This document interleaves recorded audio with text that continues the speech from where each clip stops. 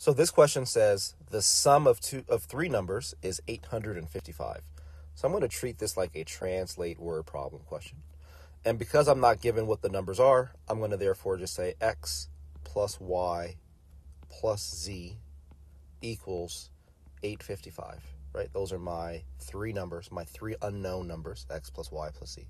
And of course, is means equals. So the next sentence says one of the numbers x is 50% more than the sum of the other two numbers. So x is, which just means equals, 50% more than the other two numbers, which in my case is y plus z. So just put that in parentheses. Well, how do I translate that into something more mathematical? Well, if x equaled y plus z, I would just say x equals y plus z. For it to be 50% more than it, it's basically saying, well, if they were equal, they'd be 100% of each other, right? X is 150% more than, or I'm sorry, is 50% more than, which makes it 150% of the value. And I'll prove that. If you have 2, right, 150% of that, same it's multiplying by 1.5, gives you 3.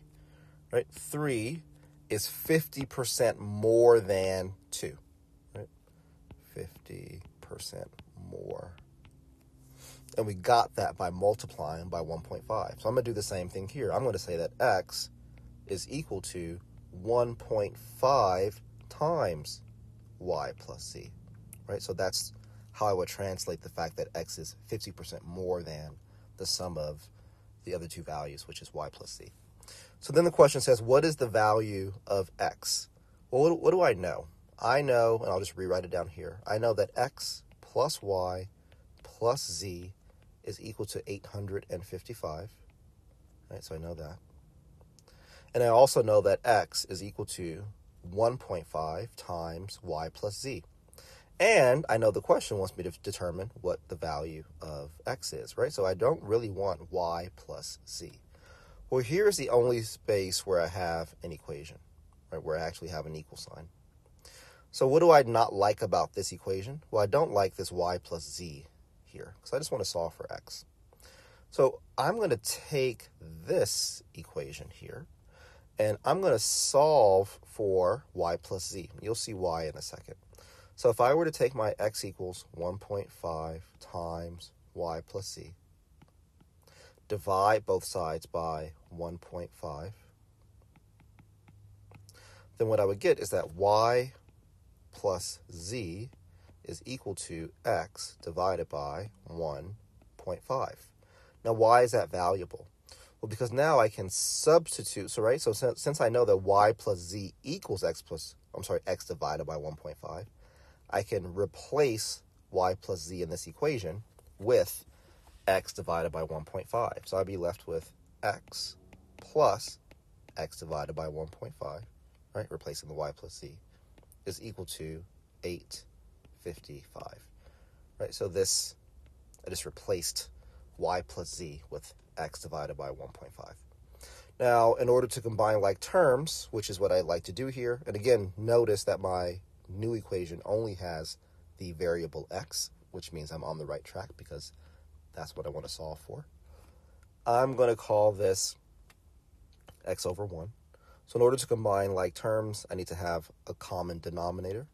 So in order to make this first fraction have the same denominator as the second fraction, I need to multiply by 1.5 on top and bottom. So I'd have 1.5x over 1.5 plus x over 1.5 equals 855.